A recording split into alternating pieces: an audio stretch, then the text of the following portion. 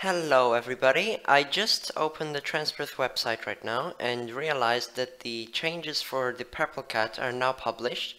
So we're just going to make a quick video on that by just recording my computer screen.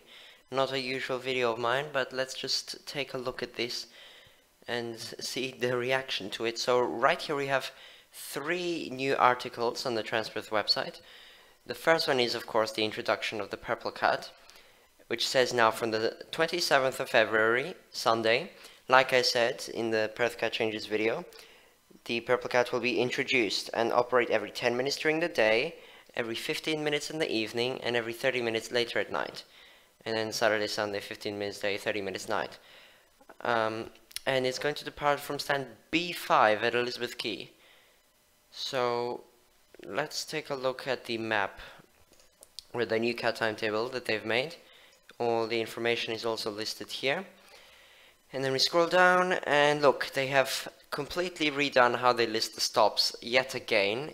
The old version only lasted 2 months since the 5th of February changes, and now it's back to a new format, showing the routes down here that stop at the stop, and then all the new names. Here they are: Outram Street, Thomas Street, Hammersley Street, Heytesbury Road, Nicholson Road, Rockaby Road, Onslow Road, Hospital Avenue North, Queen Elizabeth II Medical Centre, Perth Children's Hospital, Monash Avenue, Hampton Road North, Carrell Street, Hampton Road South, UWA, UWA Guild, UWA Business School, Capron Street, Broadway Fair North, Edward Street, Cooper Street, and then just all the way back. Mostly the same the whole way.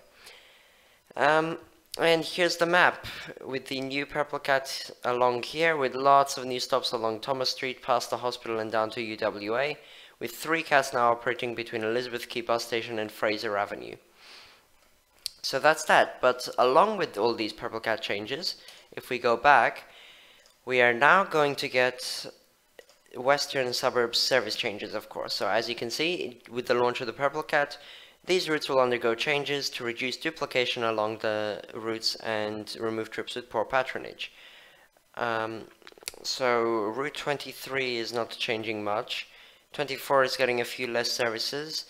But here, Route 25 will no longer operate services to Perth and will now terminate at Shenton Park Station, which means that Shenton Park will now have a new regular bus service there. And yeah, so it won't serve any of these stops anymore.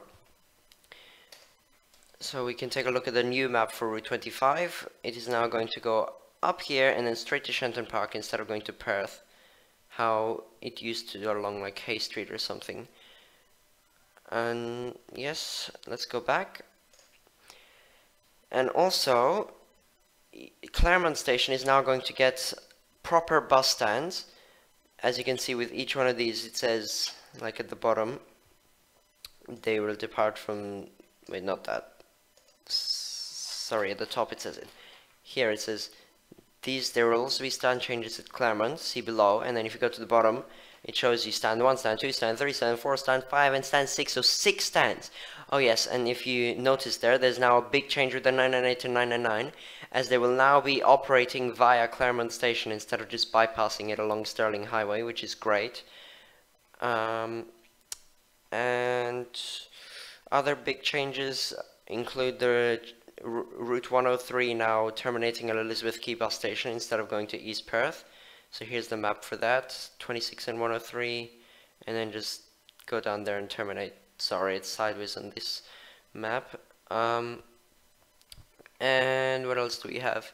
Route 27 is now moving to a new terminus in East Perth on Terrace Road instead of at the Waka. And Route 26 is going to operate less services due to the purple cat introduction. Yep, that's mainly all the changes that are happening. But it's a good change now. So I'll make sure to go and film the first purple cat service to ever operate on that day.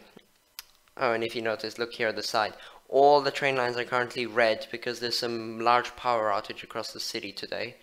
So it says all train services are delayed due to a technical issue. And if we go on live train times, there are some crazy delays, like at Cannington Station. 30-minute delay on this Armadale Line C pattern service. or at Cockburn Central Station. We have a 22-minute and 17-minute delay on 2 Series S towards Mandurah. Crazy disruptions right now. Yeah, so that's that. We saw that.